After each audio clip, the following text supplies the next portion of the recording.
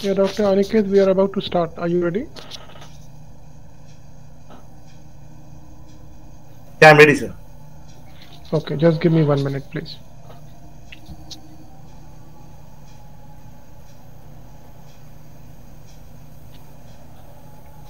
Good evening, everybody. Welcome to this evening episode of Pursue. This is Pursue 15U, which is Hematology, Erythrocytic diseases, and we are streaming live from the iconic IPGMER Kolkata. And today's topic is something very basic but very important, which is hypersplenism and hyposplenism.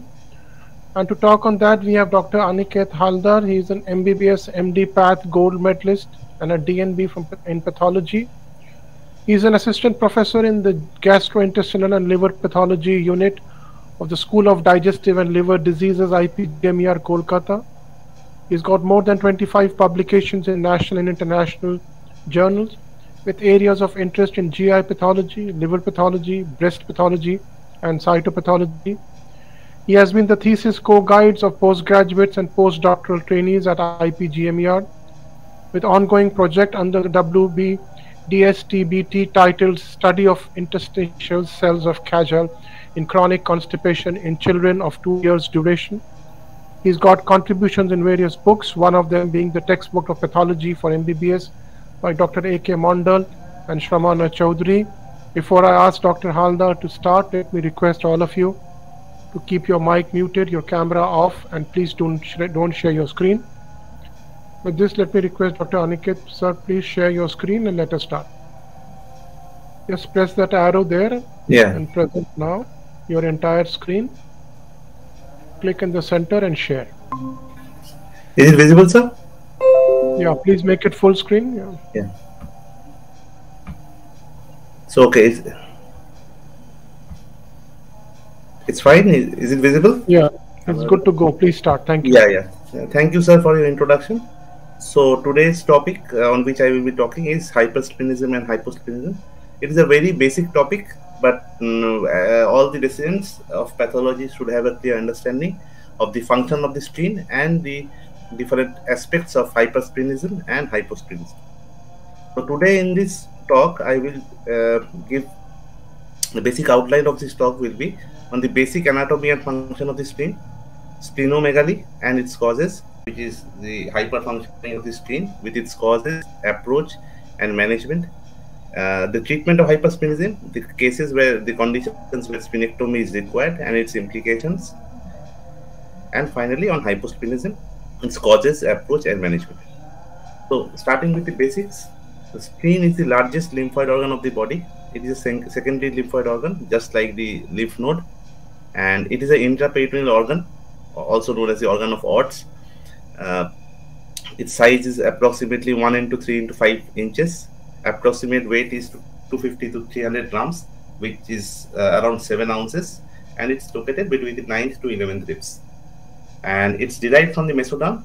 It has a very important role in hematopoiesis in the intrauterine life, where along with the liver, it is the principal organ of hematopoiesis from 3rd to 7th month of intrauterine life. So going to the anatomy of the spleen receives its blood supply from the splenic artery. So the splenic artery, when it goes into the spleen, it enters the spleen through the hilum, and it branches into the trabecular artery.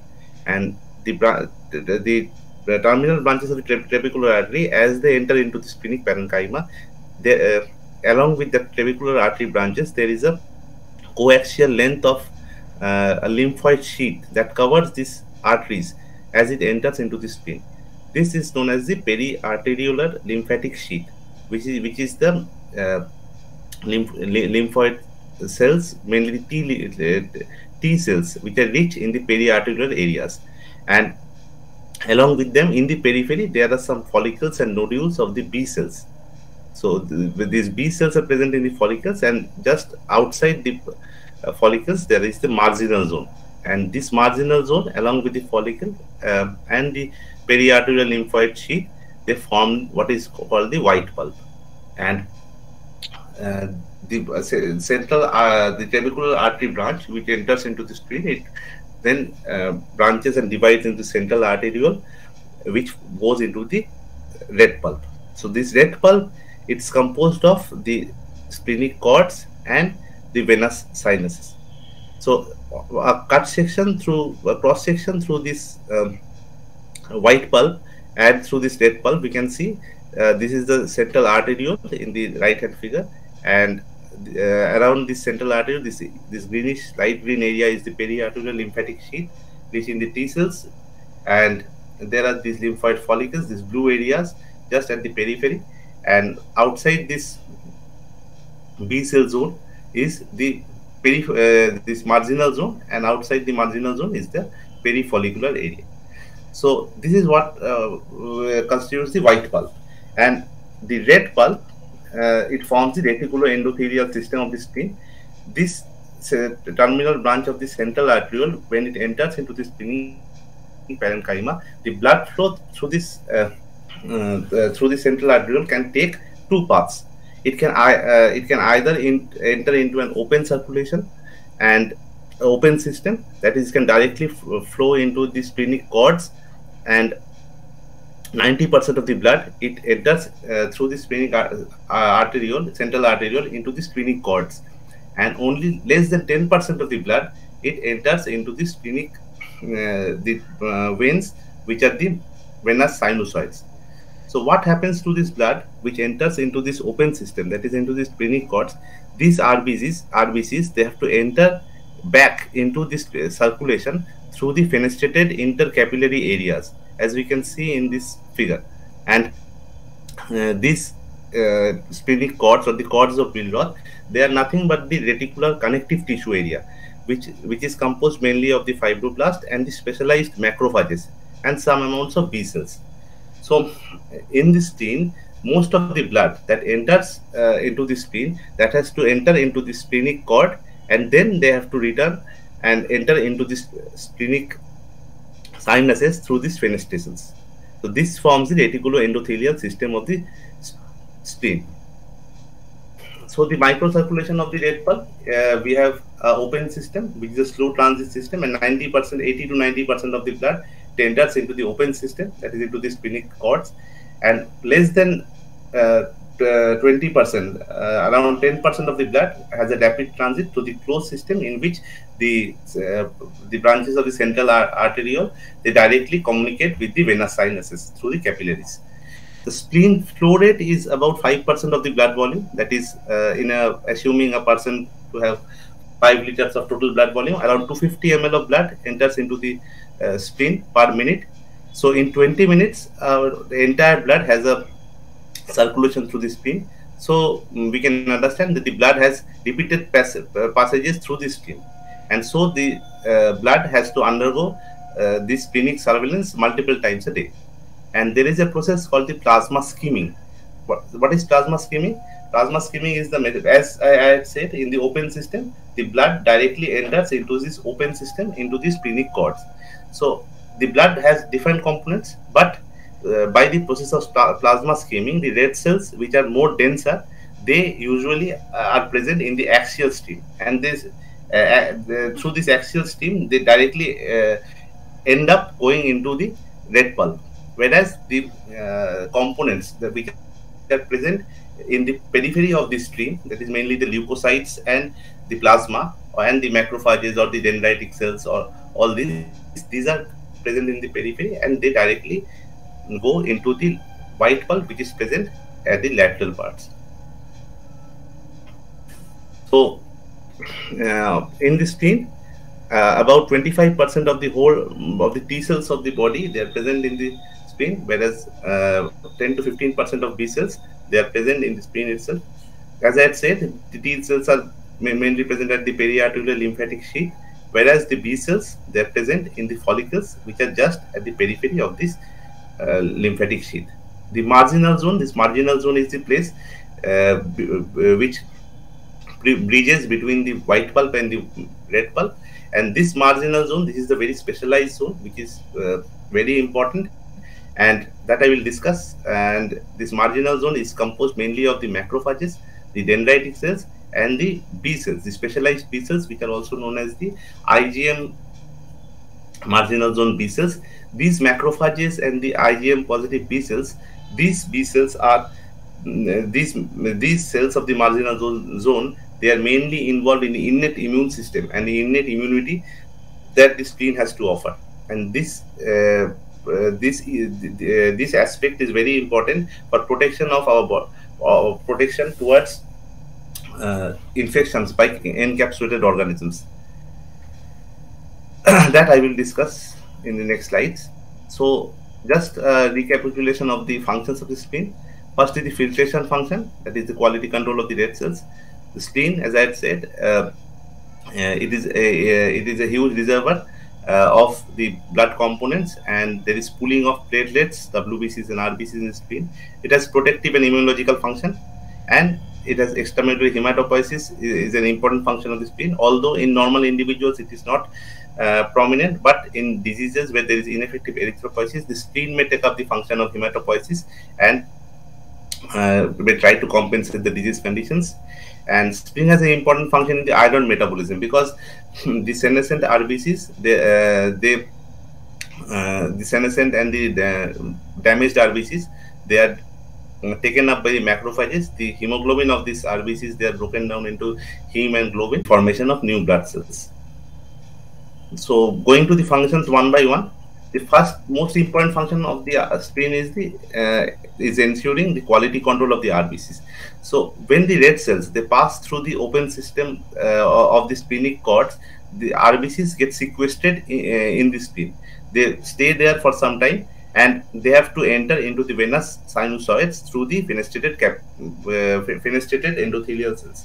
So what happens is that as these cells are sequestered in the spleen, they will undergo oxidative damage, and there will be oxidative stress to the cells. So the damaged cells, they will be unable to enter into these fenestrated capillaries, and so they will be phagocytosed by the macrophages which are present in the reticulum of the splenic cords. Also, the antibody and the complement coated red cells which enter into the splenic cords, they are also picked up by the macrophages and are killed there. So the important function of the spleen is the culling of this of the red cells, which is nothing but the destruction of the aged and deformed RBCs. And there is another function of the important function of the spleen, that is pitting. Pitting means the removal of red cell inclusions in the spleen. So this is a figure, how a schematic diagram, how pitting occurs. The red cells usually they have a biconcave shape, and they are very flexible. They enter into the venous sinuses through the fenestrations, but the part of the RBCs which contains the inclusions, they are trapped because they are more denser, and they are not easily flexible, and they are more rigid, and they are trapped in these fenestrations. And the sinus macrophages, they pick up and they engulf these pitted parts and remove them from the circulation, remove them from the RBCs, and these RBCs, they then enter into the circulation through the venous sinusoids. So another important function is the reservoir function of the spleen. That is, the spleen contains about 5% of the circulating RBCs, and this is variable. This can be decreased in different infiltrative diseases, and in different congestive diseases like portal hypertension due to cirrhosis, this will be increased. So this is an important function of the spleen. About 30 to 50% of our WBCs are present in the spleen, and this is called the marginal pool of the WBCs. In cases of splenic enlargement, there can be pooling of the WBCs. About 80% of the WBCs may be pooled in the spleen, and this can cause peripheral cytopenias in cases of different cases of splenomegaly associated with hypersplenism, that I will discuss later. And also another important function is the reservoir function of platelets. The spleen is the main reservoir of platelets. About 1/3 of the lifespan of the platelets is spent in the spleen, and about 30% of platelets are stored in the spleen. in normal individuals. Whereas in cases of splenomegaly, spleen may sequester about 90% of the total platelet pool. So in cases of splenomegaly, there can be significant thrombocytopenia, and this is mainly due to the excessive pooling of the blood in the spleen. Now, coming to the protective and immunological function of the spleen, it is to be remembered that the spleen is involved both in the innate and adaptive immune responses. Now, like the lymph nodes, which are the another secondary lymphoid organs, the lymph nodes are mainly involved in the adaptive immune responses through this. That is mainly through the CD4 plus T cells. And why the lymph nodes are mainly involved in the adaptive immune responses? Because the flow to the lymph node is through the lymphatic system, whereas the systemic blood and the hematogenous the flow of the different pathogens to the spleen is through the hematogenous route. So all the blood-borne pathogens, they enter into the spleen, and the main components of the innate immune system are the macrophages and the marginal zone B cells. As I had said earlier, that the marginal zone B cells and the macrophages present in the marginal zone, they are involved in the innate immune system, which is the primary immune component or the barrier immunity. So how the macrophages are involved in the innate immune system? The macrophages present in the marginal zones have specific receptors, which are called the pattern recognition receptors. These pattern recognition receptors can identify different molecular patterns, which are known as pathogen associated molecular patterns, PAMs, or the damage associated molecular patterns, that is the DAMs. So these pattern recognition receptors, they are the toll-like receptors, and other forms of receptors like the nod-like receptors, C-type lectin receptors, and the rig-like receptors. So these receptors are present in the macrophages in the marginal zone. So when the blood-borne pathogens, they enter into the spleen, these macrophages, they directly identify these different PAMs present on these different blood-borne pathogens and directly phagocytose and kill these organisms. Also, the marginal zone B cells, the B cells that is present in the marginal zone, they are specified low affinity, they are low affinity IgM producing B cells, which can identify the different lipopolysaccharide molecules present in encapsulated organisms through the T cell independent pathway without involving the helper T cells. So these two mechanisms are mainly involved in protection towards the against the encapsulated organisms. Also, the B cells which are present in the follicles, they are mainly involved in producing different immunoglobulins, mainly the IgGs, and this is done mainly in relation with the CD4 T cells which are present in the periarterial lymphatic sheath. These B cells get matured, and through the T cell dependent pathway, they undergo clonal expansion within the follicles, and they also undergo different processes like the antigen class switching and antibody class switching, and they produce the antibodies by differentiating into the plasma cells. The spleen also has important functions in production of different complement components like the propardin, which activates complement through the alternative pathway, and molecules like tuftin. This tuftin is involved in stimulating the neutrophils for phagocytosis, and it also stimulates the splenic red pulp is composed of the splenic sinuses and the splenic cords, and they are mainly involved in the function of blood filter, that is the pitting and culling of the cells.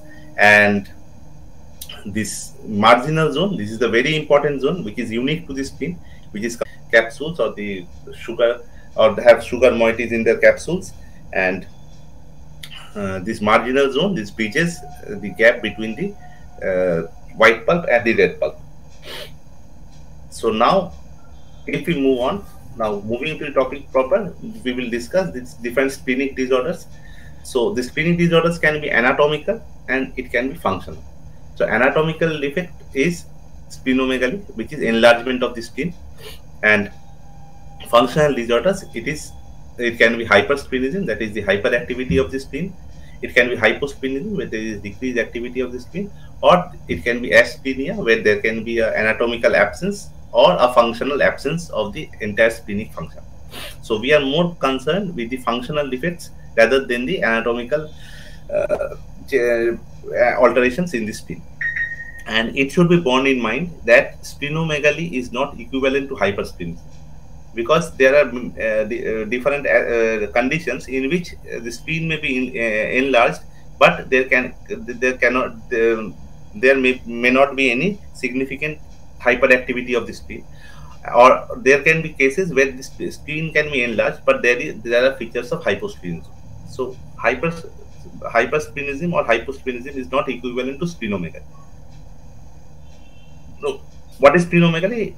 Per se, it is the enlargement of the spleen, and the spleen size and palpability, they are not equivalent. For example, in case of wandering spleen, which is nothing but a lax phrenicocholic ligament, in which due to this lax ligament, the spleen it may come down from its normal anatomical position and can be palpable, and it is also highly mobile. So a palpable spleen is not always reproducible with increased spleen size. So spleen size, also the spleen size is not a really reliable indicator of splenic function, as I had said already. So splenomegaly, we can assess clinically, in which we measure the size of the spleen below the left costal margin. It can be enlarged mild when it is 1 to 3 centimeter, and it is massive when it is more than 8 centimeter, and usually crosses the midline and umbilicus. But more actual assessment of this splenic enlargement can be done on a CT or a USG, where less than 13 centimeter is considered to be normal, whereas a craniocaudal length of more than 20 centimeter should be considered massive splenomegaly, and the post-dissection mass, if it is more than 1 kg, it is usually associated with massive splenomegaly. So the causes of splenomegaly, we can classify splenomegaly depending on the different mechanism. So the first mechanism is the congestive cause, in which due to different organ failure like cirrhosis, where there can be portal hypertension and congestion of the spleen, or a right heart failure, which will cause splenomegaly. There can be obstruction due to portal, hepatic, or splenic vein thrombosis, obstruction due to cystosomiasis, because cystosomiasis may cause portal vein thrombosis and obstruct the portal vein, and can cause splenomegaly. The splenomegaly can also be due to work hypertrophy. This work hypertrophy can be due to immune hyperplasia, which is seen in different chronic infections and chronic inflammation, where there is increase in the white pulp of the spleen, and this can be due to different viral, bacterial, or parasitic infections. It can be also associated with chronic inflammation like sarcoid, like SLE, rheumatoid arthritis, or in different lymphohistiocytosis. And this work hypertrophy, that is the increase in the hypertrophy of the red pulp, it can be either due to erythrocyte sequestration, which can be seen in different types of hemolytic anemias. It can be seen in sickle cell disease. Sickle cell disease, usually in sickle cell disease, we get a atrophic spleen, or there can be autosplenectomy. But in the early phases of sickle cell disease, we can often have a increased spleen size, and this can be fatal in many cases, where there can be acute sequestration and pooling of the red cells, causing hypovolemic shock. So that I will discuss later. So in very early phases of sickle cell disease, we can also have splenomegaly due to acute erythrocyte sequestration, and the splenomegaly due to extramedullary hematopoiesis, which is again seen in different hemolytic anemias to compensate for the ineffective erythropoiesis, in myelofibrosis due to infiltration by tumors, leukemias or due to radiations.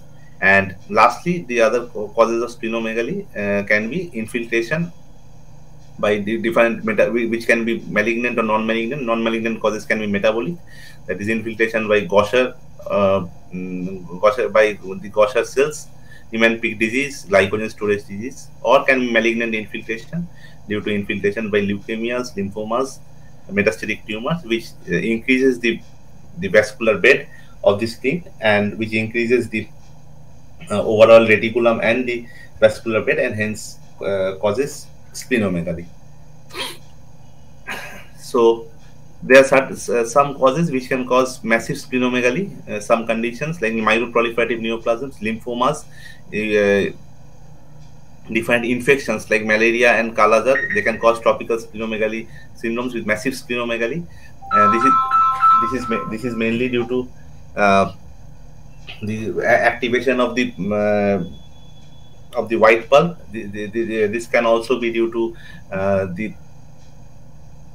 this can also be due to the activation of the macrophages in the spleen, and extramedullary hematopoiesis. As I had said, in thalassemias, there can be extramedullary hematopoiesis causing massive splenomegaly, and different infiltrative disorders. Most notably in Gaucher disease, there can be massive splenomegaly. So now coming to our topic proper, that is the functional disorder, that is hypersplenism. So what is hypersplenism? Hypersplenism is nothing but hyperfunctioning of the spleen or hyperactive spleen. So this was introduced by Schoffert in 1907, and it's not a clinical syndrome, and it does not imply a specific causal mechanism. In most cases, it is a secondary to some certain primary etiologies. And the features of hypersplenism is splenomegaly. There should be splenomegaly along with cytopenia. These cytopenias can be monocytopenia, unicytopenia, or there can be pancytopenia. And usually on bone marrow, although bone marrow is not routinely done for confirmation of hypersplenism, but the bone marrow, it will be normocellular to hypercellular, and the final confirmation of hypersplenism will be the response to splenectomy. So if we classify hypersplenism, as I had said, hypersplenism is most often secondary due to some primary etiologies like infections, alcoholism, portal hypertension, defined hemolytic anemias, or infiltrative diseases, storage diseases, in granulomatous inflammations. So in 90% of the cases, it's secondary. Less than 10% cases, it can be primary. The etiology is unknown, and there can be primary splenic hyperplasia, or the other term, that is the non-specific, the non-cirrhotic portal fibrosis or Punty syndrome, where there can be idiopathic portal hypertension along with hypersplenism. And there is a third entity called occult hypersplenism, which is clinically not relevant, because in occult hypersplenism, it is defined by hypersplenism, which is usually compensated by bone marrow hyperplasia. So there will not be any peripheral cytopenias, and hence it will not be manifested, and so it's clinically not relevant. Now, pathogenesis of hypersplenism. The pathogenesis of a hyperactive spleen is due to splenomegaly, and this splenomegaly will cause increased sequestration of the blood components in the spleen, and this increased retention of the spleen will cause peripheral cytopenias. So this is one cause of pathogenesis of hypersplenism. The other pathology behind hypersplenism is enhanced phagocytosis. This enhanced phagocytosis is due to the immune hypertrophy and is seen in different chronic infections.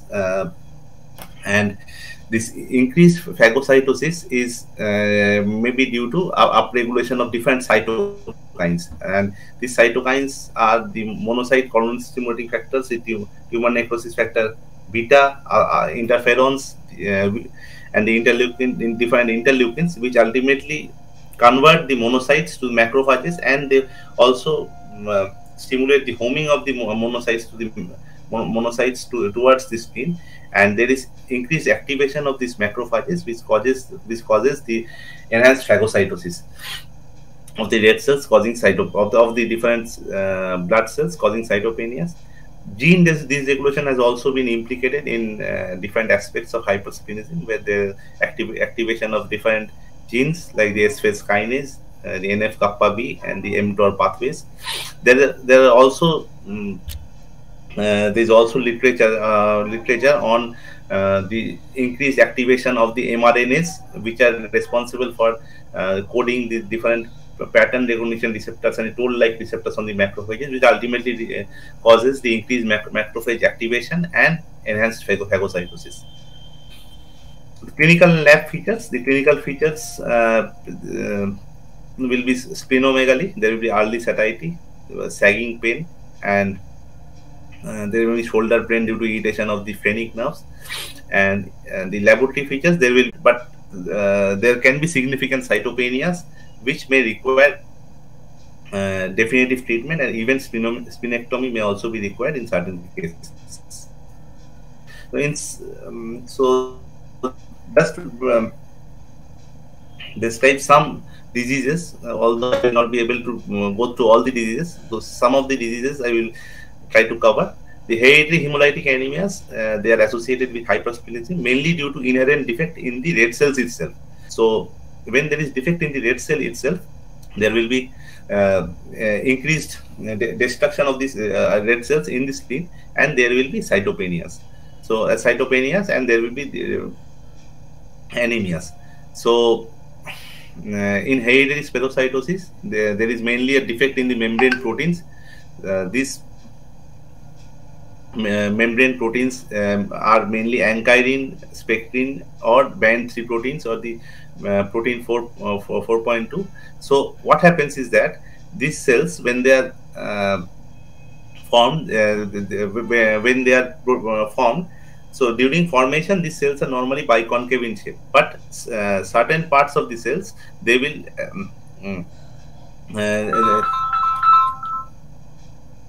so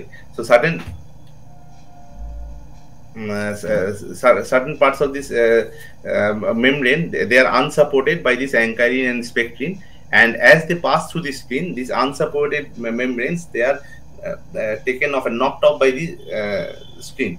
And as this cell have multiple passes through the splenic microcirculation, so what will happen? These cells will increasingly lose some of their membranes, which are unsupported, and will acquire a spherical shape. So for a particular volume, the surface area will decrease.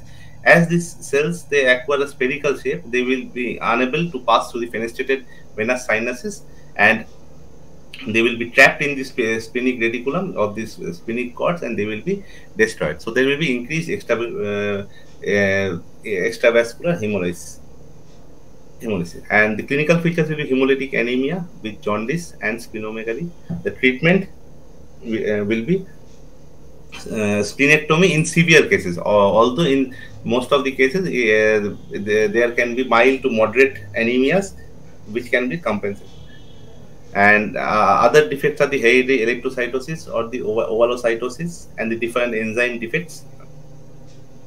Enzyme defects like the G6P deficiency or the pyruvate kinase deficiencies.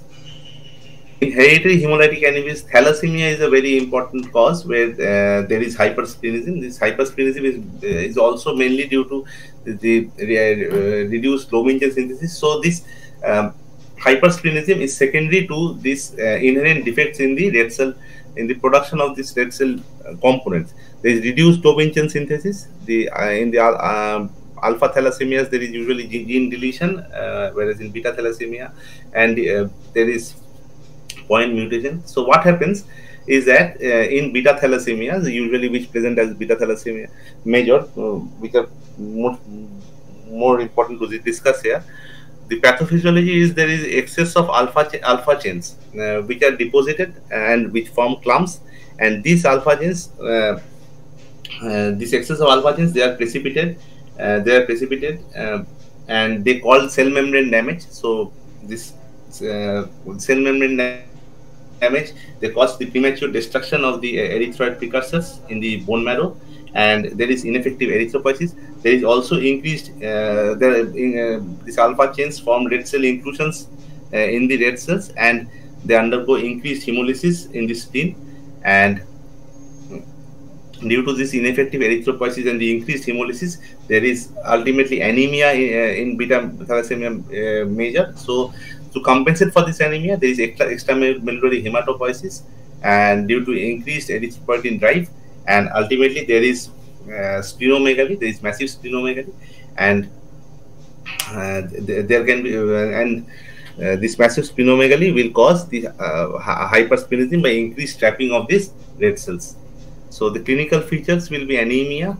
There will be hepatosplenomegaly, as I said. There will be bone changes mainly, and there will be increased susceptibility to infections. The treatment will be blood transfusion, because this blood transfusion this shuts off the erythropoietin drive and will prevent the extramedullary hematopoiesis, which will decrease the spleen size. And with blood transfusion, the iron chelation is very important. Splenectomy in thalassemia, beta thalassemia major is a relative indication. It's not an absolute indication. It should be considered if there is massive splenomegaly, and if there is worsening anemia resulting in growth failure, if there is massive splenomegaly with impending chances of rupture, or there is hypersplenism causing cytopenias. Only in those conditions a splenectomy should be considered, because once splenectomy is done, the child will be more susceptible to infections. So splenectomy should be considered in certain cases where the anemia is not being, there is a refractory anemia which is not responding to treatment. And in immune hemolytic anemia, just an overview, in immune hemolytic anemia, it can be warm type or cold type. This warm type immune hemolytic anemia are mainly due to IgG antibodies and complement, where there is extravascular hemolysis due to destruction in the in the spleen. And the cold type cold type immune hemolytic anemia, because they are there is mainly intravascular hemolysis rather than extravascular hemolysis, as the IgM molecules they disperse away when they flow through the central system of the body, where the temperature is more than 30 degrees. And the clinical feature is usually anemia, jaundice, and splenomegaly is seen in around 50% cases. So this splenomegaly seen in immune hemolytic anemia is mainly due to the warm antibody type of hemolytic anemia, due to hyperfunctioning of the splenic macrophages, due to IgG and complement being bound to the antibodies, complement being bound to the red cells and increased destruction in the spleen. So the treatment in immune hemolytic anemia should also be to treat the cause. High dose of steroids should be used. There is also role of monoclonal antibodies nowadays, and splenectomy should be done if therapy fails, and it's more it's required mainly in the warm type of immune hemolytic anemia, and rarely still splenectomy should be the last resort, and usually is not required in most of the cases. In immune thrombocytopenic purpura and thrombotic thrombocytopenic purpura, there can be splenomegaly. Although in ITPs, this splenomegaly is not often seen. The spleen can be of normal size, but there is hyperfunctioning of the spleen, as there is IgG antibodies formed against the platelet glycoproteins, which coat this the different glycoproteins. These IgGs are mainly targeted against and the glycoproteins GP2B3A or GP1B9. These IgG coated platelets, when they enter into the splenic circulation, the macrophages they have the FC receptors against the immunoglobulins. They identify these coated platelets and they destroy these platelets. So there is macrophage activation also in these cases due to increased coating of the immunoglobulins to the IgG to the platelet, and there is destruction of the platelets causing thrombocytopenia. So there is purpura bleeding manifestations. The treatment is mainly steroids and high dose of IVIGs, monoclonal antibodies, and different immunosuppressants like vincristines or danazol or azathioprine. They are also used. And splenectomy, usually it's not required, but splenectomy may be considered if all these treatments they fail. And it should be remembered that splenectomy should be avoided wherever possible in ITPs. And most of the chronic ITPs, they usually respond to these conventional therapies. So in TTP, there is deficiency of ADAMTS 13 metalloproteases, and there is microangiopathic type of hemolytic anemia. TTPs can be due to can be due to acquired or a hereditary form, where is a genetic defect in ADAMTS 13, or there is acquired antibodies against this ADAMTS 13 molecules. So usually treatment is plasmapheresis using FFPs. Splenectomy is rarely done. And now moving on to the congestive disorders like cirrhosis and portal hypertension. So what happens in cirrhosis, the main mechanism for this hypersplenism and the splenomegaly is mainly congestive. So due to portal hypertension in cirrhosis, there is outflow obstruction and there is congestion in the spleen causing splenomegaly and the pooling of the red cells, pooling of the blood elements in the spleen causing hypersplenism. So here also the hypersplenism is secondary to cirrhosis and portal hypertension. The mechanism, as I had said, it is congestive cause of hypersplenism, but recent data and also there are studies which have speculated that this hypersplenism in cirrhosis or in liver disease is not a passive process. It is not secondary to congestion, but it is rather an active process in which there is altered hemodynamics and there is tissue injury in form of liver disease. And this tissue injury causes increased in inflammation and cytokine release. This cytokine release causes the differential activation of the macrophages and the CD4 plus T cells. These cytokines also promote the transformation of the monocytes to the macrophages in the spleen. These macrophages they engulf more and more RBCs, and this hyperactivation of the macrophages often leads to the cytopenias. So in cirrhosis and portal hypertension, although the main mechanism is congestive, there can be there can be increased cytokine release and inflammation secondary to the tissue injury, that is the liver injury, and increased activation of macrophages, which may cause this hypersplenism.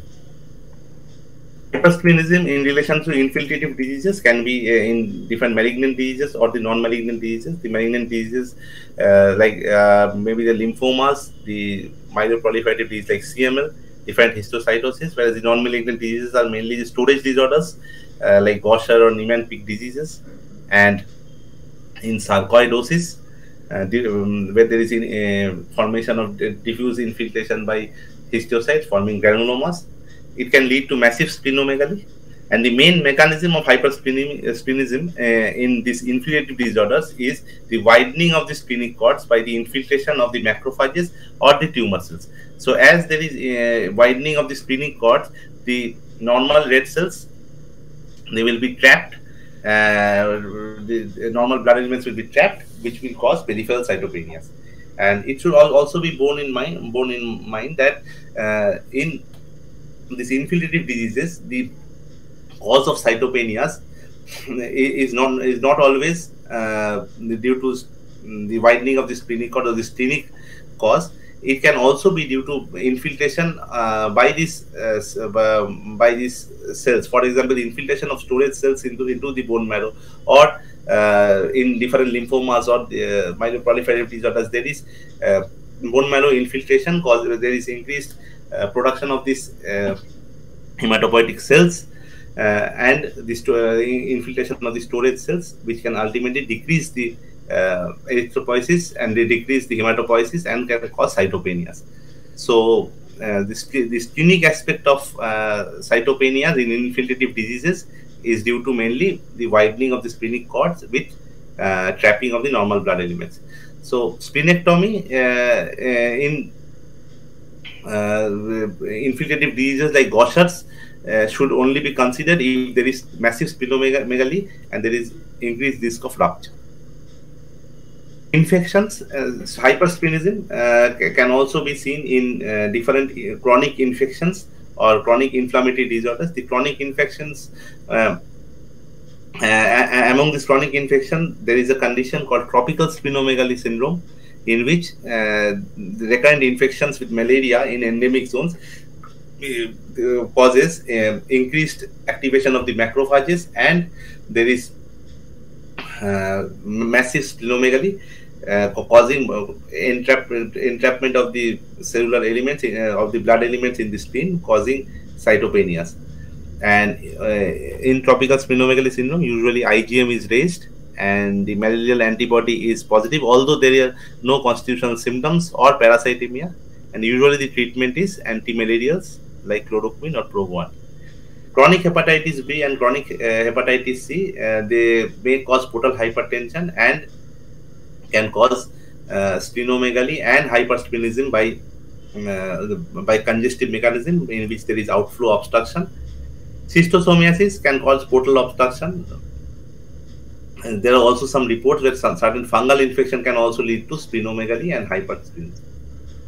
Non-cirrhotic portal fibrosis, it is also known as idiopathic portal hypertension or pre-sinusoidal portal hypertension. Usually the onset is in second to third decade. The cases of non-cirrhotic portal fibrosis can be associated with cytopenias, mainly due to idiopathic portal hypertension. There is a recurrent bacterial infection, and there is, it may be due to chronic arsenic use or due to post-chemotherapy like methotrexate or azathioprine. Liver biopsy will only show periportal fibrosis. There will be no cirrhosis, and hypersplenism is seen in about 60 to 90% of the cases of non-cirrhotic portal fibrosis, and splenomegaly is universally present in all cases of NCPF. Treatment is usually conservative or different surgeries. Some other rare causes of hypersplenism are mainly due to immune hyperplasia of the spleen, as seen in Felty syndrome, which is nothing but a triad of rheumatoid arthritis, splenomegaly, and neutropenia. Hypersplenism can also be seen in myelofibrosis due to primary, which can be primary or secondary due to other different diseases. There is usually variable cytopenias. And a rare cause of hypersplenism which deserves mention is the acute hypersplenism, which is seen in sickle cell anemia. So what happens in children, in patients with sickle cell disease in very early phase, within 3 months to, it mainly manifests in 3 months to 2 years of age. So there is a rapid sequestration crisis in which the sickle cells, the cells when this the sickle cells, the cells which contain the abnormal sickle type of hemoglobin, they when they enter into the spleen, they undergo oxidative stress and they are rapidly sickle, and this sickle causes rapid sequestration and entrapment into the spleen, causing a sequestration crisis with rapid increase in spleen size and a rapid hemoglobin drop of more than 2 gram per dl, causing hypovolemic shock. So this is most common in the early ages, within 6 months to 5 years of age, and more than 75% cases occurs in less than 2 years of age. The treatment, it should be treated as a medical emergency by oxygen, fluids, and it's a transfusion. So this acute hypersplenism, which is seen in sickle cell anemia, that should be kept in mind when there is acute sequestration crisis in a child. And splenectomy, if there are repeated recurrences of this rapid sequestration crisis, it should be considered. There are also reports of hypersplenism associated with associated and in relation to stem cell transplantation. There are some papers and some literature where the effects of spleen status on early outcomes have been assayed after hematopoietic stem cell transplantation, and it has been seen that the patients who undergo hematopoietic stem cell transplantation, the patients with who have splenomegaly, usually there is delayed stem cell engraftment and more chances of graft versus host disease, and this is mainly due to the increased activity of the spleen due to activation of the macrophages. And also there is one article where the enlarged spleen is associated with a low neutrophil and platelet engraftment rates, and there is poor survival after the stem cell transplantation. This is mainly due to the hyperactive spleen and the hyperactivation of the macrophages, which causes delay in engraftment. So hypersplenism, as I had said, it can occur in different conditions, and it is usually secondary. It is very rarely primary in less than 10% of the cases. So for a workup of hypersplenism, first the primary thing should be the workup for the etiology. So as more than 90% of the cases are secondary, we have to do a etiological workup to find out whether we can find any primary cause. So at first we have to do a USG and a LFT, and we have to do different coagulation tests to see whether there is any portal hypertension. The liver cause has to be excluded first. So if there is portal hypertension, the hypersplenism is mainly congestive, and it can be due to cirrhosis or it can be due to thrombosis of the portal of the portal vein or the splenic vein or the hepatic vein. If there is systemic or constitutional symptoms associated with cytopenias and splenomegaly, so we have to look for infections.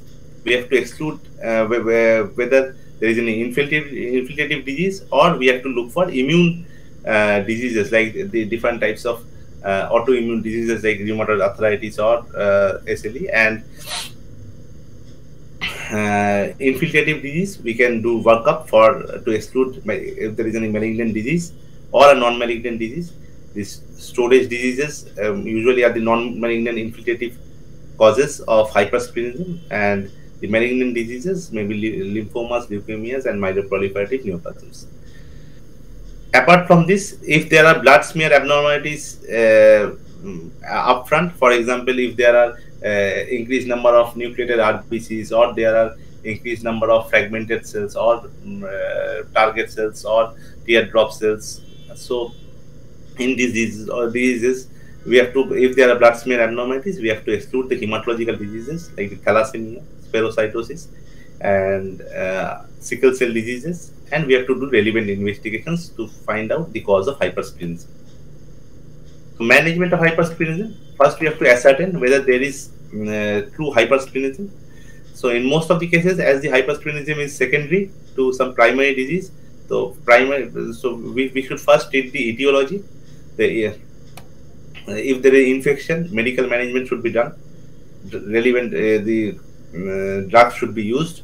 Some antibiotics should be used to treat the infections. If there is portal hypertension, the shunts can be treatment of choice. In liver diseases, medical management of the underlying liver disease should be done.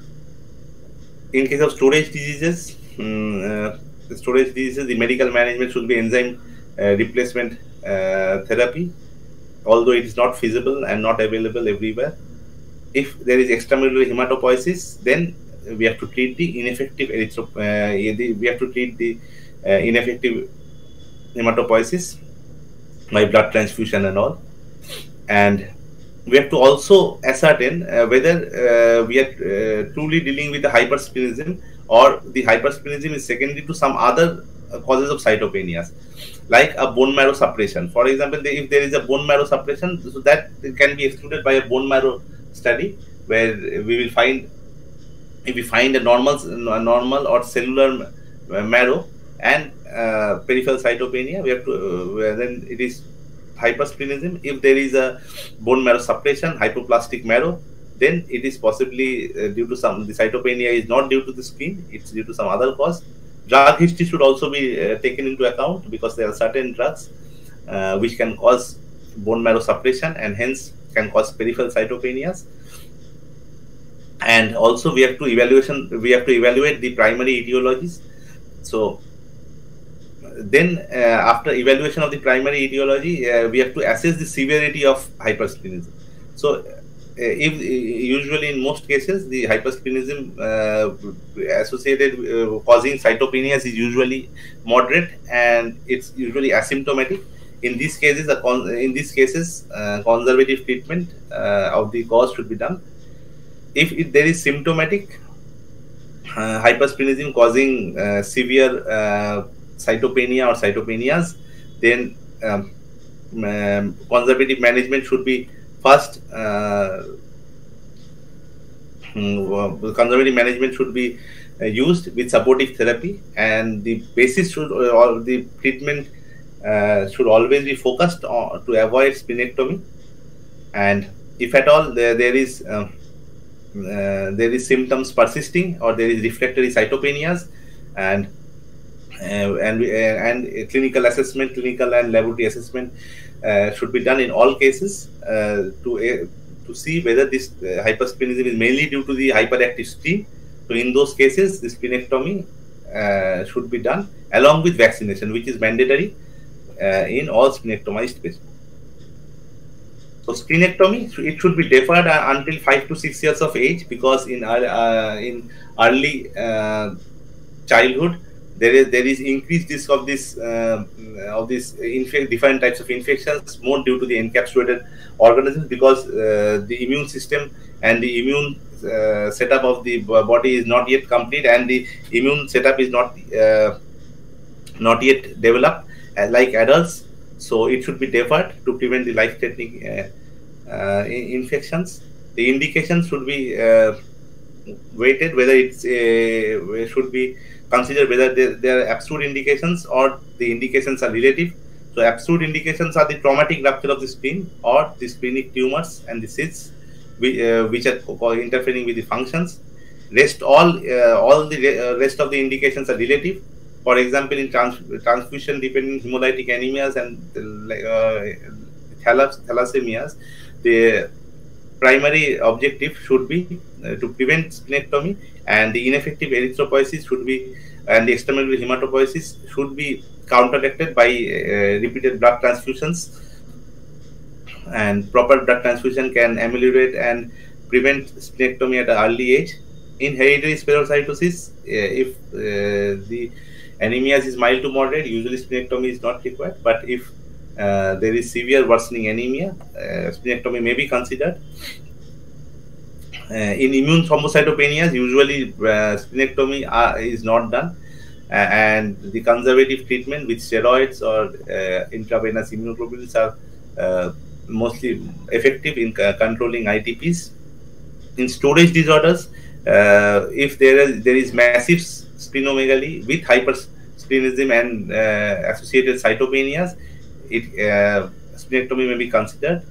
And in other causes of secondary hypersplenism, the underlying primary etiology should be evaluated, and the splenectomy should be considered likewise. So complications of splenectomy, the complications are maybe immediate, that is surgery related. It can be bleeding due to surgery related complications. It can be pancreatic complications, as during splenectomy there can be injury to pancreas causing pancreatitis. There can be abscess or pseudocyst formation. There can be post-operative thrombocytosis. Now, as I had said, that spleen is a reservoir of platelet. About 30 to 40% of the normal platelet pool is stored in the spleen.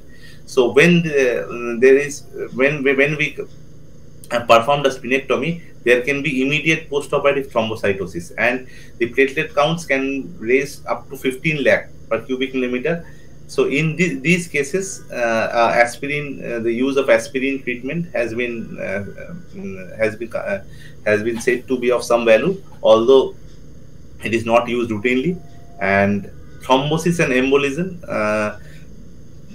portal venous thrombosis can also occur as an immediate complication of splenectomy, in which anticoagulant should be used. And there can be lymphocytosis and monocytosis along with thrombocytosis in the patient, which can also persist lifelong. The risk of infection, the early risk of infection are infection with Staphylococcus or gram-negative bacilli. But what we are more concerned with is the late complication of infections by different encapsulated organisms. As I had said, that the spleen has a specialized marginal zone, which is rich in the marginal zone B cells, which are the specialized cells for against this encapsulated bacteria. And also the spleen, the marginal zone of the spleen has the specialized macrophages, which are also involved in the innate immunity through different pattern recognition receptors and the toll-like receptors. So when we have done a splenectomy, the individual is susceptible to infections by these encapsulated organisms, which can cause life-threatening infection, which is known as OPSI or the overwhelming post-splenectomy infections. And there can be autotransplantation during splenic surgery, in which some part of the splenic tissue may be left behind, which can cause recurrence of the disease for which the spleen has been operated. Now, a word on overwhelming post-splenectomy infections. It is inversely related to age. That means it's as the age increases, the chances of OPSI decreases. So this is the reason why this splenectomy should be delayed at least up to 5 years of age. Till 5 years of age, this post-splenectomy infections are mainly due to infections by the Streptococcus pneumoniae, Neisseria meningitis, and the Haemophilus influenzae bacteria, which are all encapsulated organisms. And after a spleen is removed, the protective function of the body against this encapsulated organism is lost. So there is increased susceptibility to these organisms. Although these infections may also be caused by other organisms like the E. coli, staph, or streptococcus. Now, the pathophysiology, as I had said, it is mainly due to depletion of the IgM memory B cells present in the marginal zone, and there is compromised humoral immunity due to depletion of the cells, and also there is absence of the innate immune system of the innate immunity conferred by the specialized macrophages present in the splenic marginal zone. So there is also inadequate complement factors, that is decreased depleted levels of propardin, tufsin, or factor B, because the spleen is involved in the production of this complement factors. And the clinical features of this condition is there will be fever, and there will be it may start with fever or upper respiratory tract infection, and it can quickly develop into sepsis, shock with DIC, and organ failures. And there can be deaths as high as 50 to 90% of the cases.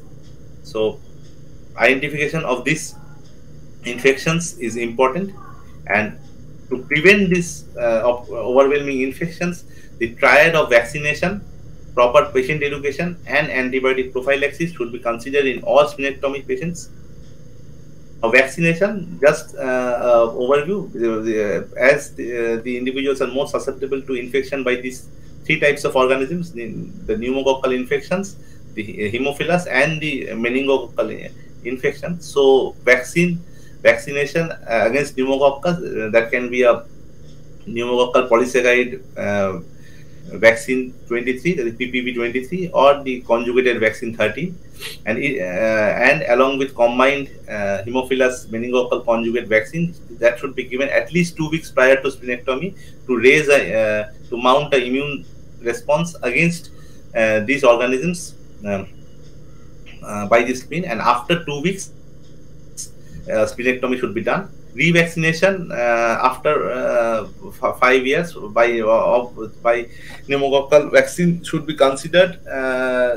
Although some clinicians, they prefer to see pneumococcal antibody levels before considering revaccination. And all these patients should also be given influenza vaccines, because influenza virus makes infection with influenza is usually associated with secondary bacterial infections. So annual vaccination by annual vaccination of influenza should be given to all individuals. In children less than 2 years, there should be complete vaccination should be given, along with Haemophilus and meningococcal conjugate and PCV13 at month 0, and later after the second birthday, Haemophilus and meningococcal vaccine along with PPV23 should be considered.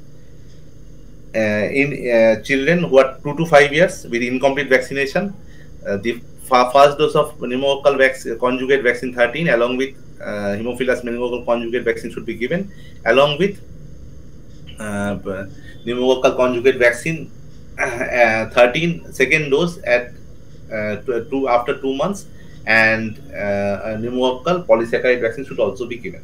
And the children below 2 years, 2 to 5 years with complete vaccination should be given booster of Haemophilus meningococcal vaccine along with pneumococcal polysaccharide vaccine 23, and revaccination should be done for this polysaccharide vaccine 23.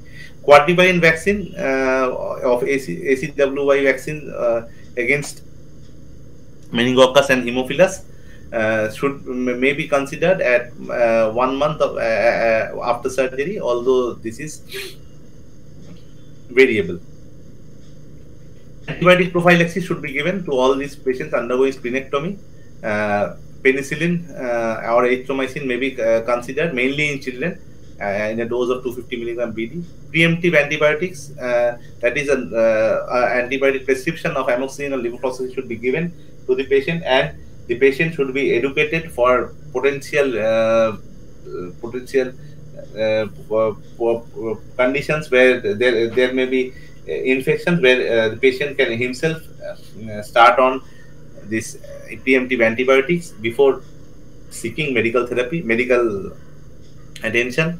And the use of antibiotic prophylaxis that can be stratified and hide these patients who are less than 16 years of age, or aged patients, or with inadequate serological response or history of prior invasive pneumococcal disease. They should be mandatorily given antibiotic prophylaxis. The patients who do not have these factors should be counseled for the risk of these infections, and should always seek medical attention if there are any episodes of any infection in these individuals. So, as we have discussed splenectomy, now let's move on to hyposplenism. So, hyposplenism, splenectomy is most important cause for asplenia, that is lack of a spleen. So, first the definitions. What is asplenia? Asplenia means there is lack of a spleen. So, this lack of a spleen may be congenital. In complex congenital heart diseases or dextrocardia, a spleen may be completely absent. So, that is a congenital cause of asplenia. And surgical removal or splenectomy is the cause of asplenia in older individuals or individuals who have undergone spleen removal. Functional asplenia is due to complete loss of splenic function. In the functional asplenia, the spleen may be present, but there will be complete loss of splenic function, and it can be seen in sickle cell diseases, sickle cell anemia mainly, in which there are repeated infarctions, and infarctions causes atrophy of the spleen, and there can be presence of spleen, but there will be complete loss of splenic function. And hyposplenism means a partial loss of splenic function, in which the underlying diseases, they cause decreased function of the spleen. So this is functional hyposplenism. The causes of hyposplenism: different hematolo-oncological diseases can cause hyposplenism, of which sickle cell disease is the most important cause of hyposplenism. In the previous section of hypersplenism, I had described how acute sequestration crisis of the sickle red cells in the spleen can cause hypovolemia and rapid drop in hemoglobin, causing sequestration crisis and splenomegaly with hypersplenism. But in most cases of sickle cell anemia, there is usually repeated infarcts due to obstruction by the sickle cell in the splenic vasculature, causing splenic atrophy, and finally there can be autosplenectomy. So sickle cell anemia and sickle cell disease is a very important cause of hyposplenism and asplenia. Leukemias, lymphomas, usually in the early phase they can present with hypersplenism because they increase the splenic reticulum, and they can cause cytopenias. But in late form of the disease, where there is diffuse infiltration of the spleen by the leukemic cells or the lymphomas infiltration, there will be disruption of the normal splenic architecture, and there will be decreased function of the spleen, causing hyposplenism. Hepatic disorders, portal hypertension and cirrhosis. Usually there is hypersplenism, but it can also cause hyposplenism because in portal hypertension and cirrhosis there is increased chances of infections, and as I had said that there is there are different active mechanisms in cirrhosis and portal hypertension, where there is increased macrophage activation. There can be reticuloendothelial the reticuloendothelial block, in which the overfunctioning of this of the splenic white pulp can often lead to dampened responses to different infections and increases chances of infections, and may cause hyposplenism. Alcoholic liver disease and autoimmune hepatitis, they can cause hyposplenism. Alcohol, it has been postulated that alcohol has direct toxic injuries to the splenic macrophages, and also the acetaldehyde adducts which are formed in chronic alcoholic patients, they are engulfed by the macrophages, causing saturation of these splenic macrophages, causing hyposplenism and decreased protective function of the spleen. In autoimmune hepatitis, there are formation of antigen antibody complexes which are then taken up by the splenic macrophages, and they can cause a reticuloendothelial block and hence cause hyposplenism. Different autoimmune diseases, they can cause hyposplenism by increased formation of antigen antibody complexes which are then taken up by the spleen, and there can be depletion of the effective immune cells, mainly the macrophages, and can cause hyposplenism. GI disease disorders I will discuss in detail. It is an important cause of hyposplenism, but celiac diseases and IBDs, mainly ulcerative colitis, are associated with hyposplenism through three different mechanisms.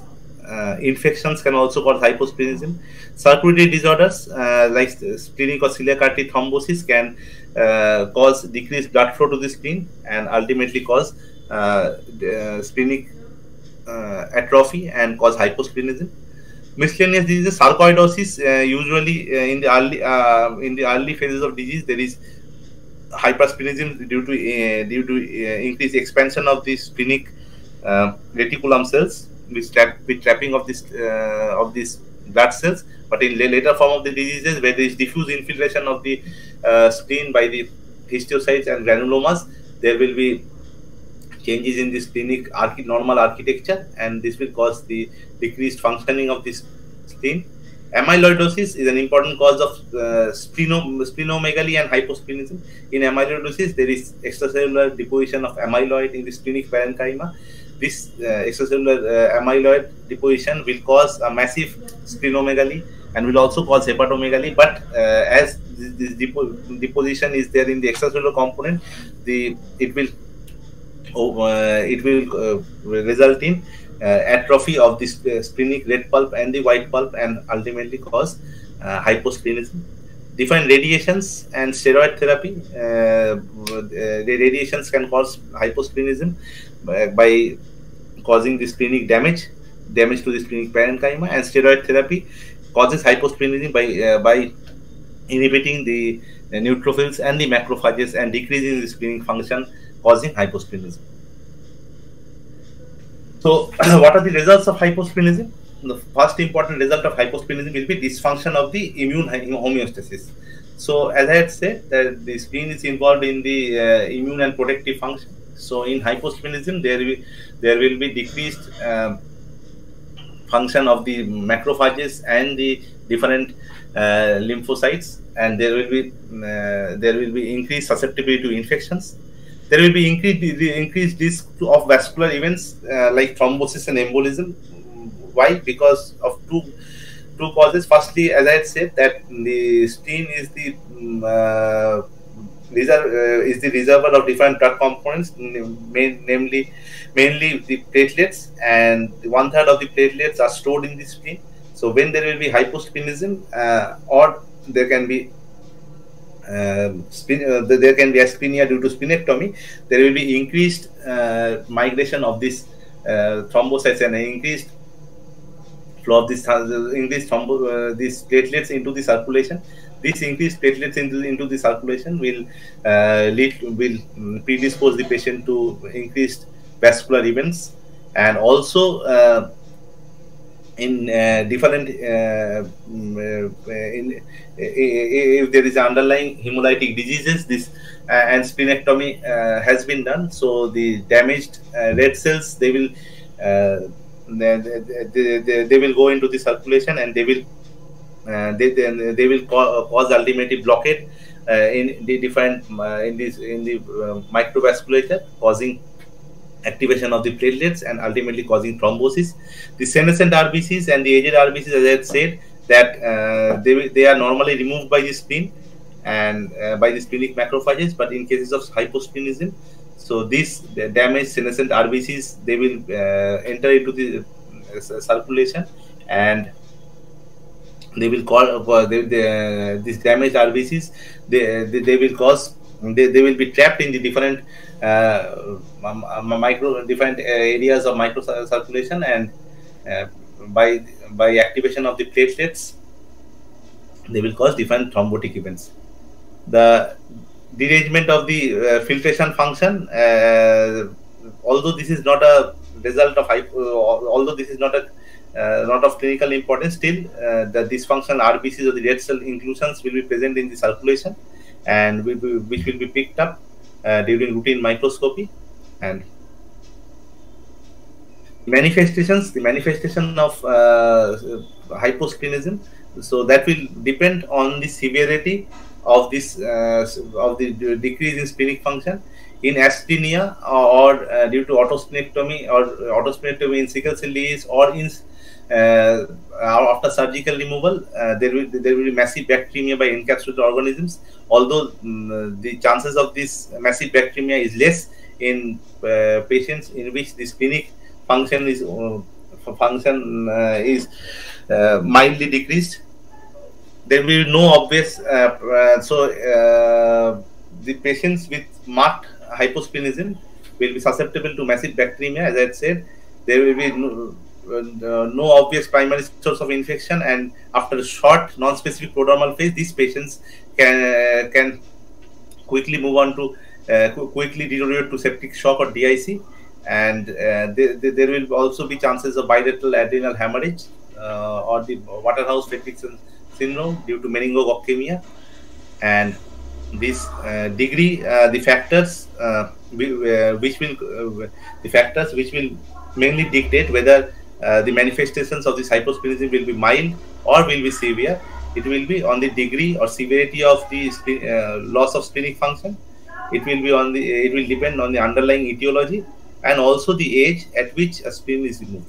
So children less than 5 years of age, they will be more susceptible to this type of massive bacteremia and infection by encapsulated organisms, whereas adults, they will usually have a milder diseases.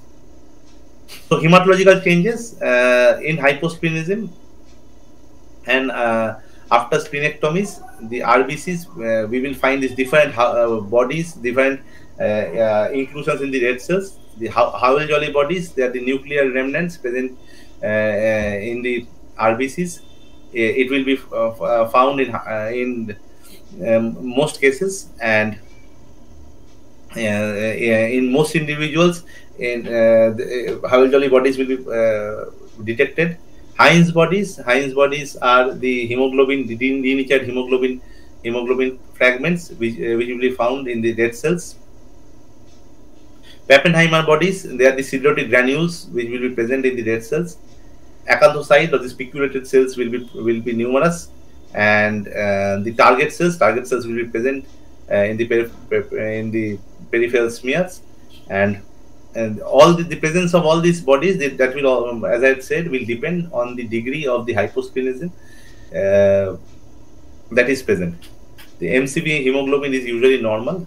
WBCs, there will be increased total counts in splenectomized patients. There will be the counts may be increased up to 15,000, 10 to 15,000, and in patients with milder forms of hyposplenism, the counts may even be normal. Lymphocytes usually raised in more than 40% of the cases, and lymphocytes will be raised. The differential count of lymphocytes will be more than 40%, and also there can be increase in monocyte and eosinophil differential count. Usually it is moderate, and the differential count of monocytes and eosinophil may be as high as 20%. Basophils may also be raised in the peripheral circulation, but usually the differential count is less than 3%. Platelets, post-operatively, in post-splenectomy patients, the platelets may be markedly increased. It may be more than 15 lakhs in the immediate post-operative period, for which treatment by aspirin or by anticoagulants may be considered. Whereas in long-term cases, mainly splenectomized patients, there will be persistent increase in platelet count, and in up to 40 to 50% of the cases, platelet count will be persistently more than 4 lakhs. So this is a peripheral, the different red cell inclusions which are usually found in hyposplenism and the splenectomized patients. These are the nuclear remnants, which are the Howell-Jolly bodies, which can be picked up in normal Leishman stain smears. These are the denatured hemoglobin particles or fragments, which are the Heinz bodies. They are usually not, they cannot be identified in routine blood smears stained by Leishman stain, and supravital stains like new methylene blue is required for identification of these Heinz bodies. Pappenheimer bodies, these are the siderotic granules which are more granular. These are the siderotic granules which are also found in red cells, and there will be increased number of the spiculated cells or the acanthocytes, which are normally removed by the spleen, but they escape into the peripheral circulation in cases of hyposplenism, and definitely in cases of splenectomized patients. So hyposplenism in sickle cell disease, it has to be discussed in detail. In sickle cell disease,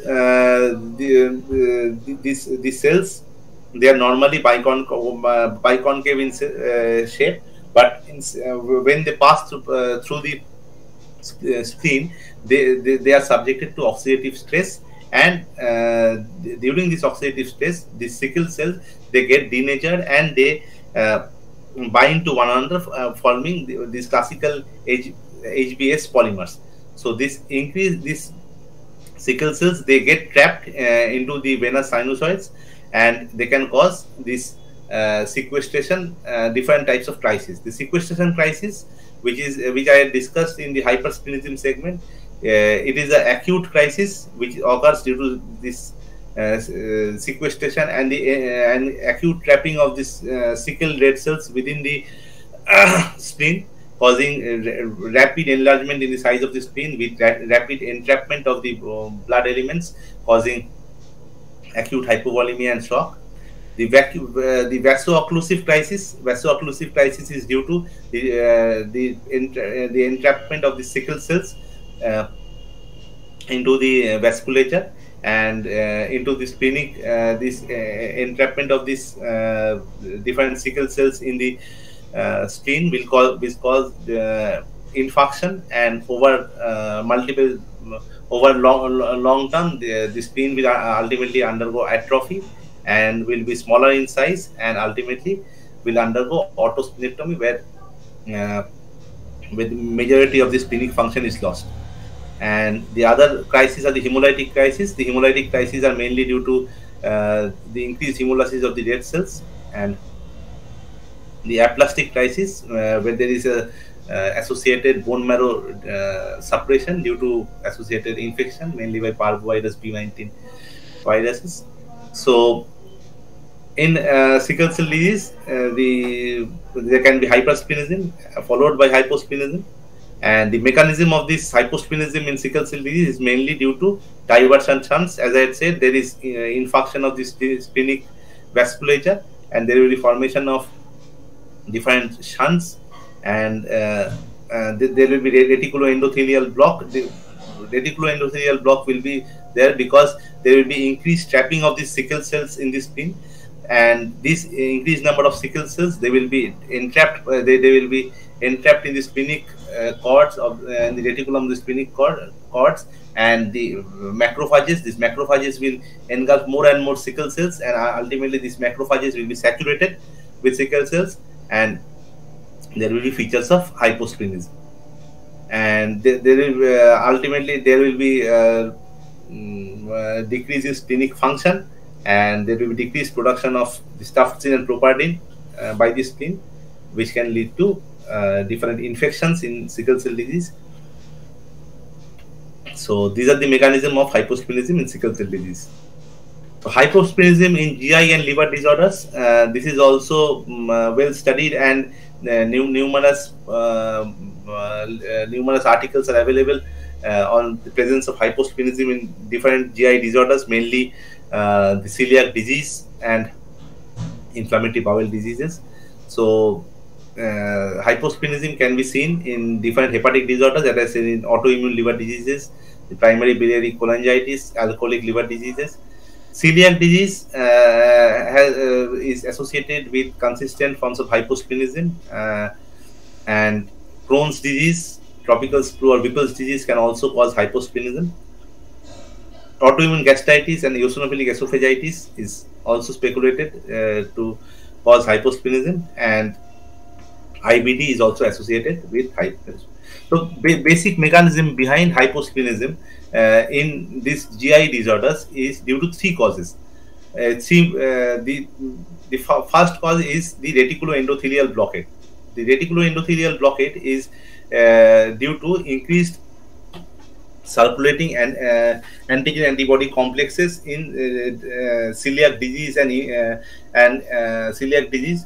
So there will be increased activity of the macrophages, and these macrophages will engulf more and more antigen antibody complexes, causing saturation and depletion of this macrophage pool of the spleen, and so there will be increased risk of infections, and there will be hyposplenism.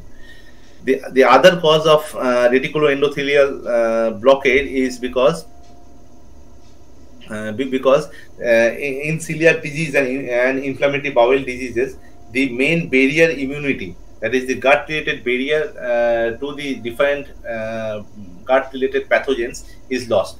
So more and more pathogens, they enter into the blood circulation, and they ultimately reach the spleen.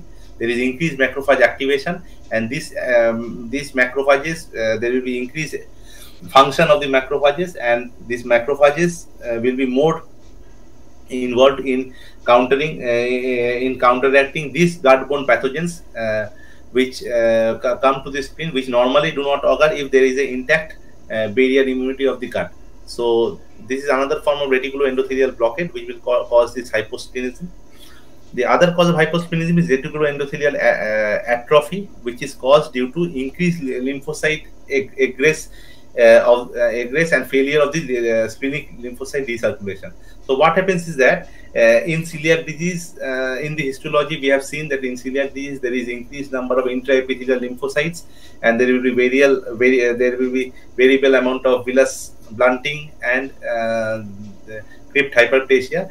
And as there is increased number of intraepithelial lymphocytes, it has been postulated that there is increased migration of these lymphocytes from the spleen into the gut, where more and more migration of the lymphocytes ultimately causes atrophy of the reticuloendothelial white pulp of the spleen, and this causes the hyposplenism associated with different GI diseases, mainly celiac diseases.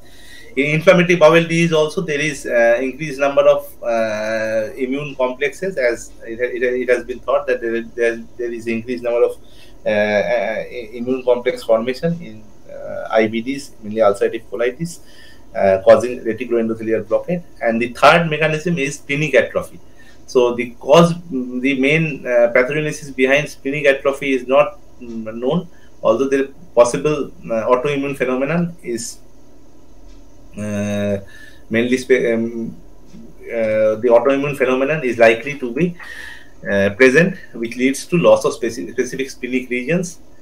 Mesenteric lymph node cavitation is another entity which is associated with hyposplenism and is seen in cases of hyposplenism associated with celiac diseases, in which there will be cavitations formed in the intra-abdominal and mesenteric lymph nodes, and it is also thought to be due to an autoimmune phenomenon leading to loss of lymph nodal regions.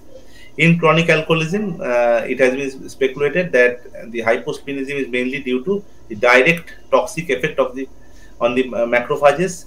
The acetaldehyde adducts, which are derived from the alcohol, increased consumption of alcohol, form immune complexes, and they saturate the splenic macrophages, and associated nutritional deficiency also causes this hyposplenism.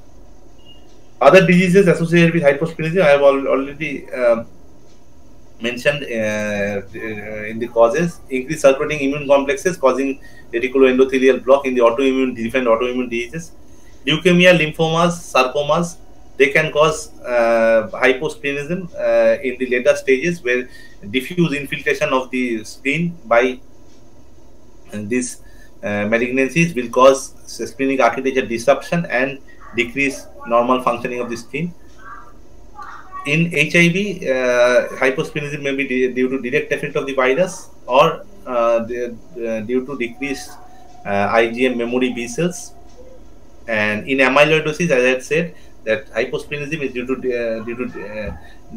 deposition of this amyloid in the spleen, disrupting the normal splenic architecture and hence splenic function.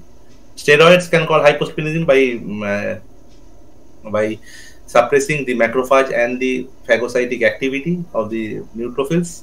Aging is related with also a cause of hyposplenism, in which there is usually atrophy of the splenic compartments as people age, leading to hyposplenism.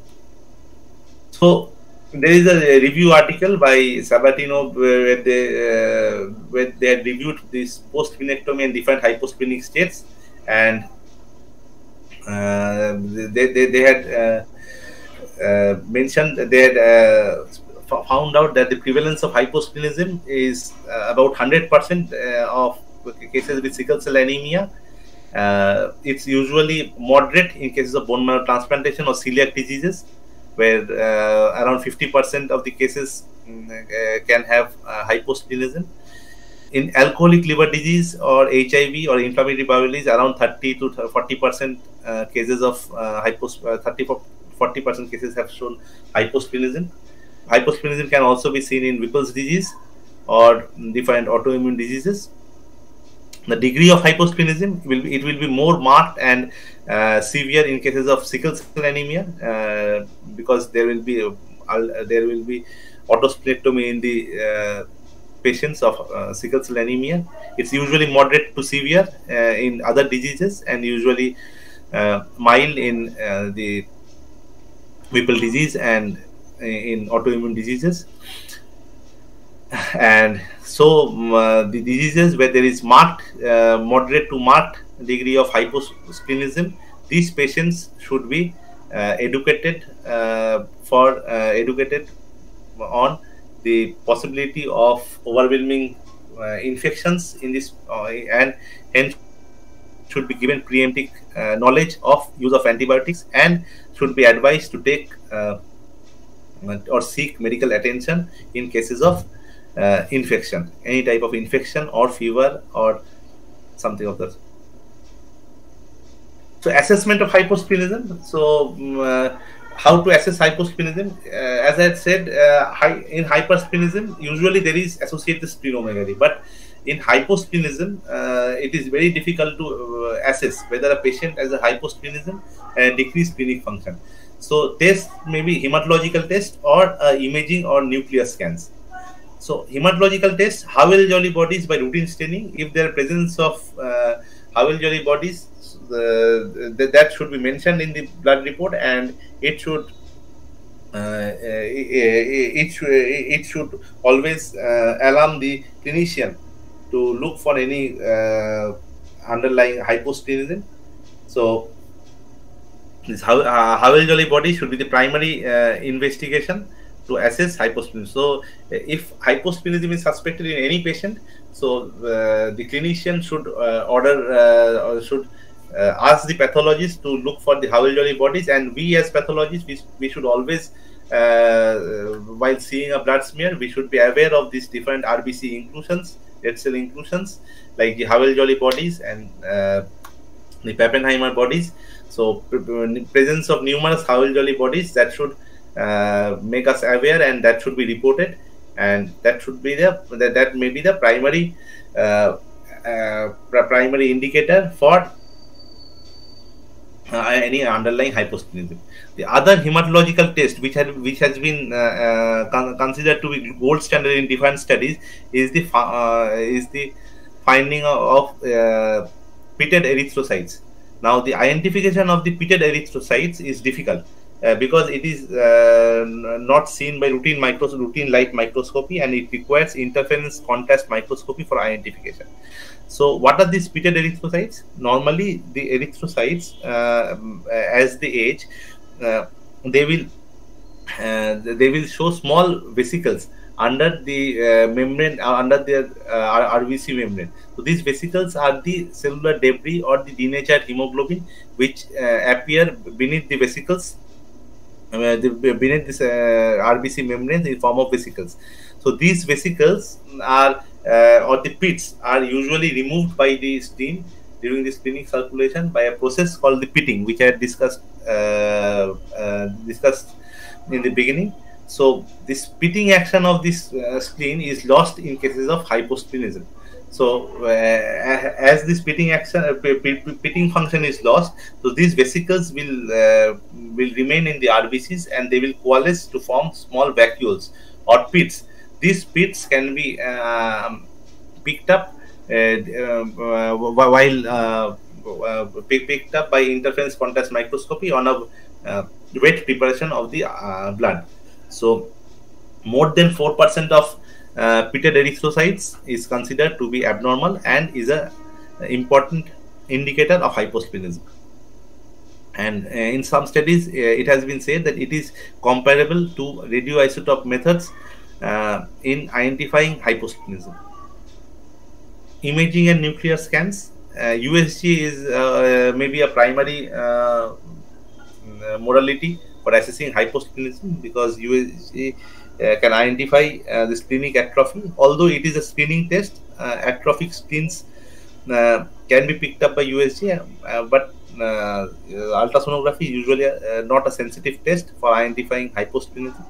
The other specific nuclear scans are the specific test for hyposplenism, identification of hyposplenism, where technetium level sulfur colloidal scans or heat level or technetium level heat damaged autologous RBC transfusion can be done for assessment of hyposplenism. Now, in technetium in sulfur colloidal scan, the quantitation of this splenic uptake of the colloidal sulfur particles is assessed and the static assessment of the splenic function can identify whether there is any underlying hyposplenism or not. In the technician level heat damaged autologous RBC transfusion method, the nuclear scan is used to identify the clearance rate of the RBCs. So this measurement of the clearance of the heat damaged RBCs allows the dynamic assessment of the splenic function, and hence the presence of hyposplenism can be picked up by these scans.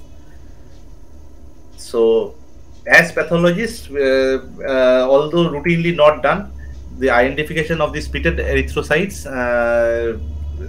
that should be known to us.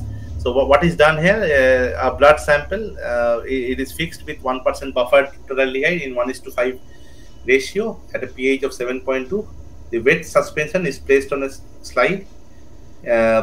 Interference contrast microscopy can be used, or normal optics with light microscopy can be used to identify these pits. In this figure, we can see 3 RBCs with presence of these pits or vacuoles in the red cells. So, presence of these pits in more than 4% of the total circulating RBCs is an indicator or is a determinant for identifying and documenting hyposplenism. So, for documentation, it has been advised that 2000 RBCs should be counted, although at least 500 RBCs should be counted for making a percentage. So, hyposplenism, what should be primary approach of towards hyposplenism? The first indicator of hyposplenism should be the presence of Howell-Jolly bodies if noted in a peripheral blood film. So, if Howell-Jolly bodies are noted, we have to see whether functional hyposplenism or asplenia is present or not. So, we can do a primary screening ultrasonogram to see whether the spleen is present or absent. So, spleen may be absent in case of congenital asplenia. If splenectomy has been done, post-surgical spleen will be absent, although from the clinical history itself, we can make out whether splenectomy has been done by taking the history of the patient. And if there is any splenic atrophy, that can also be picked up in a screening ultrasonogram. So, if there is absence of spleen, so we can document that there is asplenia or atrophic hyposplenic state, where we can proceed for where we can proceed as such and give vaccination to the patient and empirical antibiotic therapy along with patient education. If the hyposplenia or asplenia is not there, then we should proceed as for functional hyposplenism. So, if spleen is present, but there is presence of Howell-Jolly bodies and increased number of pitted erythrocytes, so there is functional hyposplenism. So, in these cases, although it's not available everywhere and it's a cumbersome procedure, the nuclear scan should be done. If there is normal uptake, there is normal splenic function, and the other causes for abnormal RBC structure should be assessed. If there is no uptake by the spleen or decreased uptake by the spleen, there is functional hyposplenism. We have to establish or identify the cause behind this hyposplenism, and if there is a reversible cause, appropriate therapy should be given. If there is irreversible cause, then the triad of patient education, the vaccination, and prophylactic antibiotics should be given. The management of a hyposplenic patient should be in the line of that taken for a splenectomized or asplenic patient. And if there is severe hyposplenism, vaccination may be considered, especially pneumococcal vaccination and influenza vaccination. And in adults, usually pneumococcal or meningococcal vaccination, that is optional, but vaccination for pneumococcus and influenza should be must for these hyposplenic patients. Antibiotic prophylaxis that can be given. That also depends on the severity of hyposplenism that is present. Patient education. Now, this is very important in cases of hyposplenic patients. In asplenic patients or splenectomized patients, the patients are already given vaccination or antibiotic prophylaxis. But in cases of hyposplenic patients, the patient should be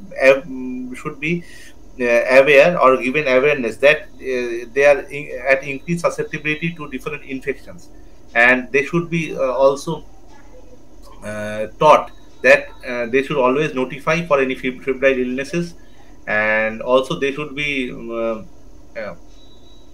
be made aware of the fact that travel to high risk travel to high risk countries like tropical countries can be dangerous for them, and they should be given malarial prophylaxis if they are traveling to tropical countries. Barrier precautions should be taken, that is increased use of different mosquito repellent creams, and all these should be used to prevent any type of infections, and lifelong monitoring should be given to these patients. This patient part of patient education, this is very vital.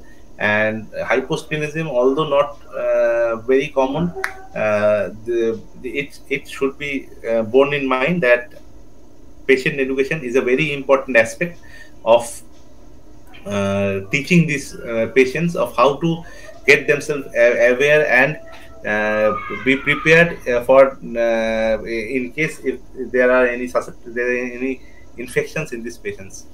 So lastly, the summary: hyper and hyposplenism, these are clinical manifestations of splenic dysfunction. They are not primary diagnosis, and in most of the cases there is an underlying primary cause which is responsible for this hypersplenic or hyposplenic conditions. Investigation of the primary etiology is very vital. The treatment of the primary cause should be the approach in hyper and hyposplenism. There can be moderate cytopenias in hypersplenism, and the hypersplenism is usually associated with moderate cytopenias. It usually does not require treatment. The spleen should not. Our aim always should be to try to save the spleen as far as possible.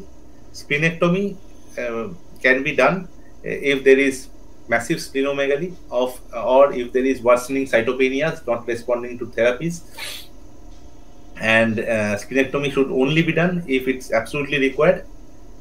Identification of hyposplenism is essential because unlike hypersplenism, hyposplenism is missed in most of the cases, and the proper assessment of the blood smear and the proper evaluation of the blood smear abnormalities for identification of the different red cell inclusions can be a primary and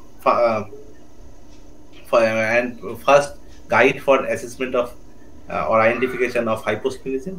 And lastly, in cases of hyposplenism and in patients undergoing splenectomy, vaccination and antibiotic prophylaxis is mandatory, as is patient education. So thank you. So this is all about hypersplenism and hyposplenism. Thank you, Dr. Aniket. A very elaborate, almost 2 hours lecture, and very nicely detailed out. I agree with you. I mean, it is hypersplenism is something which is quite common. Large spleens, it's very easy for us to pick it up. Yes, sir. And the clinical as well as laboratory indicators are very clear cut and very easy for us to pick up. But for hyposplenism, which can be anatomical or functional. Anatomical and functional, both hyposplenisms are a difficult entity. Picking up Howell-Javel bodies, one really need to keep it in mind before seeing peripheral smears. And many a times, many of these Howell-Javel bodies may actually be artifacts, which may be overread. So anyway, it was very nice presentation, very detailed, and it will be very useful for everybody to go through this and understand what hyper and hyposplenism is. Thank you, Dr. Aniket. We will look forward for your next lecture soon. Thank you, sir. Thank you. Thank you. Take care. Bye-bye. Bye. God bless you. Bye.